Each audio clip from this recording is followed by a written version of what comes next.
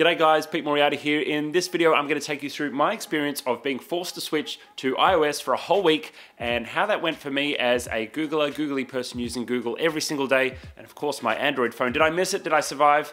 Find out in this video.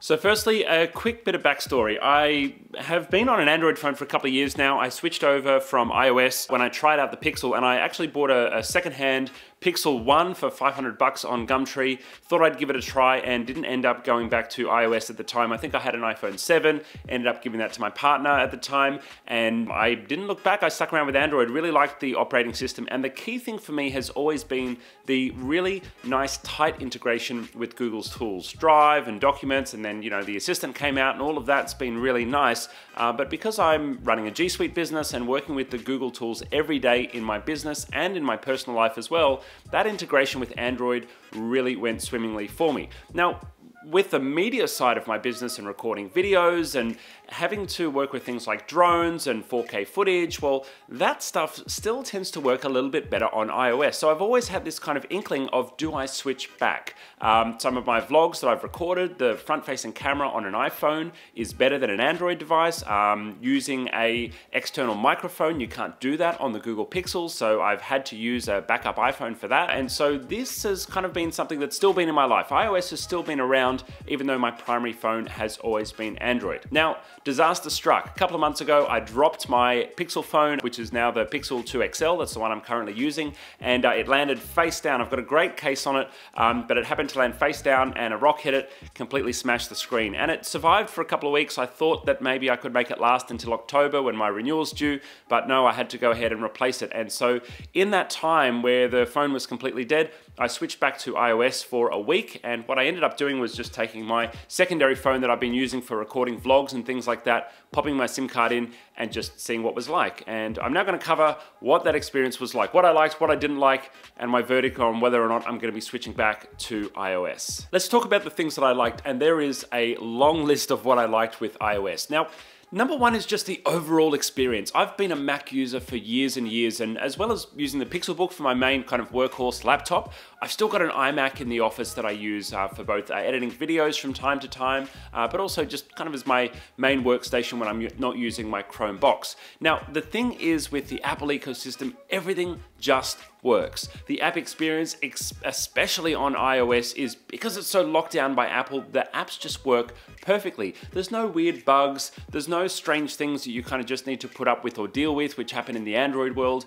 Everything just works the way that Apple should. Now, sure, from time to time there are bugs with iOS, but they are absolutely minor considering what you have to put up with day to day on Android. Now, let me give you some examples. One of the weird things that happens on my Android phone, and this is a bug specifically related to Pixels, is when I'm using the phone on speakerphone mode, every 5 or 10 minutes, the speakerphone will just switch off. It'll go back to what's the normal speaker. And so I've got to click speaker off and then click speaker back on again, and it works. So weird stuff like that just doesn't happen on iOS. The next one is if I'm launching an app and it's a bit slow to launch, sometimes with my ADD brain, I'll go back to the home screen and I'll open up another app, but then the first app is still loading in the background, and I'm in the second app, and then the first app like kind of steals the display. It goes back to that first app, and that's pretty damn annoying, especially when I'm trying to work fast and, of course, with my ADD brain, do two things at once.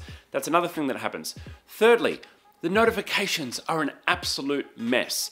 Trying to customize your notifications on Android is an absolute maze. I never know whether they're going to be on or off, or do they push through the do not disturb or not. The notifications are just really hard to configure, and in iOS it's so refreshingly simple. You go into notifications, you go to manage them, and an app can either have badges, it can make sounds, it can have pop-ups on the notification screen or on the display screen, and that's it. You only have 4 options. With Android, there's about 10 or 12 different ways to configure your application notifications, and honestly, I never know if I'm going to get notified about something or not. And then Android's got persistent notifications, they've got do not disturb. I'm just going to stop talking about it. It gets confusing even trying to explain it. It's total no-go zone. I think overall there's still that lingering ethos of customization with Android. Android has always been the more open platform where you can kind of do a little bit more of what you want. You can change the system settings, you can change the background workings of the phone, you get access to that, whereas Apple are very much a sandboxed and closed experience where you get a better experience, but there's less options to customize. Let's get back to what I liked about iOS. The fingerprint reader was surprisingly something that was much better. Now the Pixel's got a great one, it's on the back of the phone, and you know, I've got to say it's fairly convenient, it's easy to use. You know, the little button here, you just click one button with your forefinger as you pick up the phone and it's nice and easy. The problem with it though, even though it's fast and it's fairly accurate, for me it only works about 4 out of 5 times. And what I find is if my finger's a bit sweaty or if it's got a little bit of dirt on it, it doesn't always work. But with the iOS, because you're using your thumb, and I don't know, maybe it's the firmness of that press, it works 99 times out of 100. And so that experience of unlocking the phone with my thumb, it's always using the fingerprint reader to actually unlock the phone, but oddly, it's just not something that ever gives me trouble. Whereas the Android phone, I know 1 time out of 5, I'm gonna have to wipe my finger or you know, try it a second time before that fingerprint scanner actually works. Now, you might not think that's too much of a problem, but with the fingerprint protection on most of the apps that I'm using, like banking apps, like LastPass, and some of the other apps that I use for actually locking down the phone, that gets quite annoying because I'm using the fingerprint reader quite a lot during the day, and if it's not perfect, it's gonna start frustrating me. Finally is something that I didn't think I would expect from iOS. Now, on Android, I've got a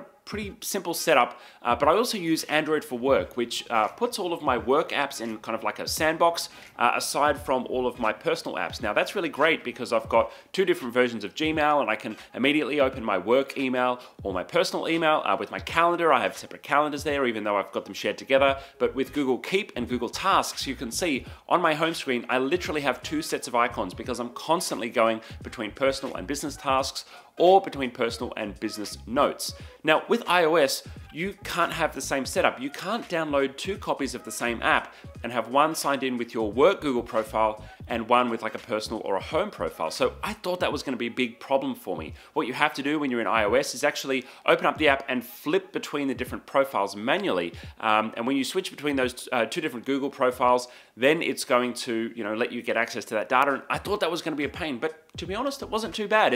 It's fairly quick. It's only a couple of button presses, and that's one of the main reasons I switched over to Android, is because I knew that I had these separate logins for my apps, and I kind of wanted to keep those apps separate. But I got to say, it wasn't as bad as I expected on iOS, and one of the things that I thought would really frustrate me didn't end up being all that bad. So let's cover off a couple of things that were kind of even on both of the platforms. Now, I've said many times before that iOS and Android, app for app, are pretty darn similar. Your different apps across both of the platforms nowadays, if you're using Airbnb on iOS or Android, or if you're using your banking app, or if you're using Google Drive, the features and the operations of those apps are pretty much the same. Even though they're developed natively on both the different platforms, the experience that you get is going to be pretty similar. So the actual apps aren't really better on either one of the platforms, of course, in my opinion. Now, one of the things I was expecting to be different was things like payments.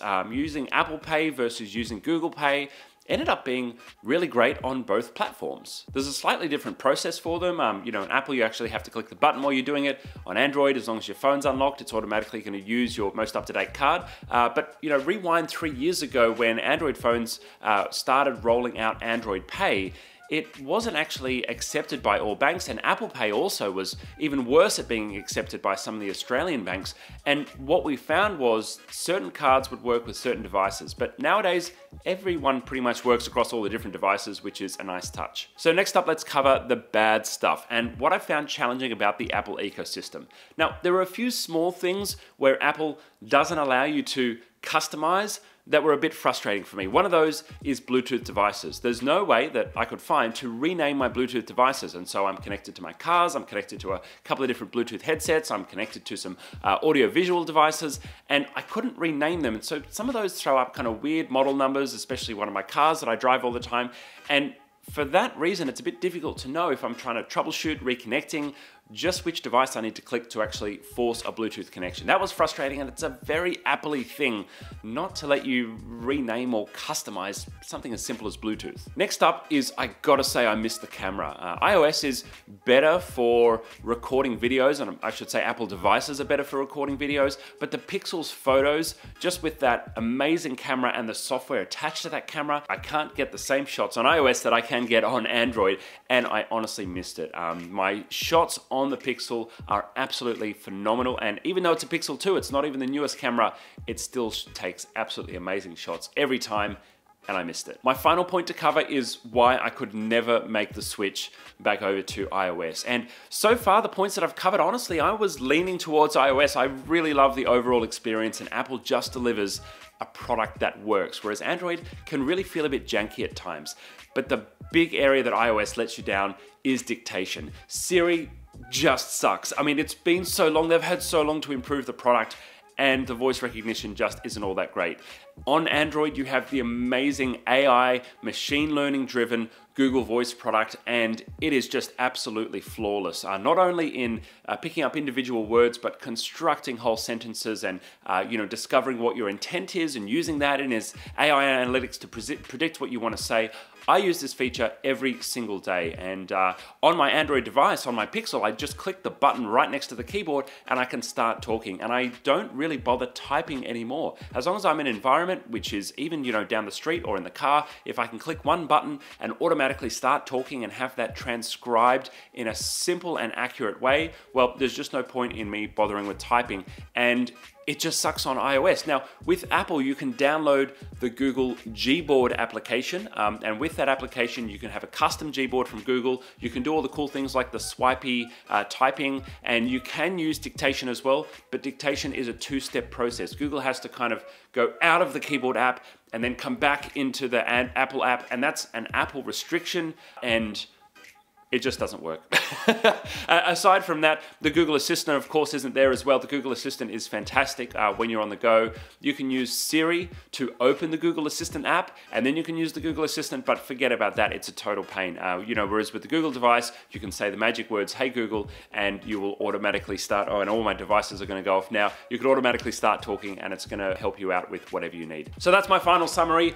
I loved iOS, it was a great experience. I still carry this second iPhone around with me for recording videos and controlling my drone and other bits and pieces, but my primary device will remain the Pixel. I'll probably upgrade to the Pixel 3 sometime soon, or maybe even wait till the Pixel 4 comes out, but I'm very firmly in the Android camp, really loving it. Now for you, what decision should you make? It's completely up to you. If you're someone who may take advantages from using voice dictation, then I would thoroughly recommend Android. It's far superior if you want to talk instead of typing, but you do have to put up with the slight jankiness and all the other bits and pieces that come along with Android, and that may be too much of a trade-off for some Apple users. Anyway, take care. I will catch you in the next one. Bye.